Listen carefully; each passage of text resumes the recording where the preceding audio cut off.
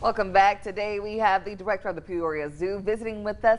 She is here to tell us a bit about International Zebra Day. That is right. The day takes place every year on January 31st. Yvonne, good morning to you. How you doing? Good morning.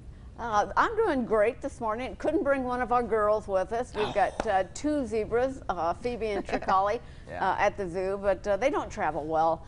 So I brought a little friend here as well. This will do. But, you know, our conservation days are just to bring attention to some of the wonderful species we have. And unfortunately, Grevy's zebras are endangered out in the wild, mostly for a lot of livestock in their areas eating the grass.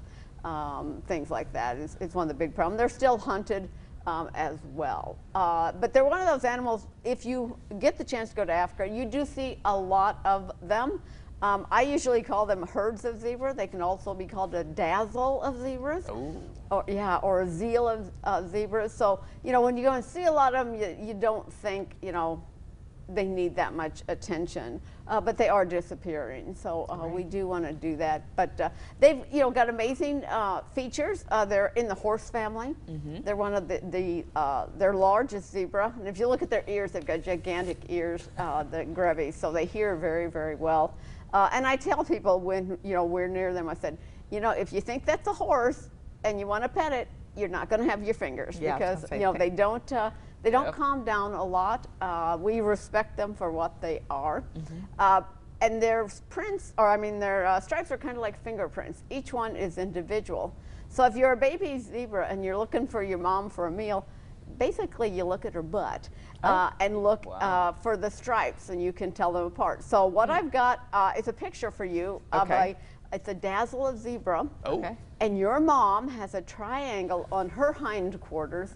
So the first person that finds their mom gets to keep the little zebra. So you can go ahead and turn over. Triangle on the rump. Triangle on the On the rump. Where's that triangle? Oh, I see it. Boom, right there. Third from the right. That is right. It is. I was like, what are we looking at? Got that triangle on the left cheek. So you can see how hard that might be for a predator to pick out a zebra. That's one of the great things about their stripes. They kind of confuse people there. So yeah, that's my mom if I've ever seen her. Got that triangle on the cheek. You get to eat, and you're safe from the lion that's chasing you as well. I don't want any problems with the lions. Y'all are good. But these are some of the things, if you come to the zoo, and we'll have this up for several days, we'll have information about zebras, some games and activities the kids can do, and that'll be in our tropics classroom. Remind everybody we're still free to the public.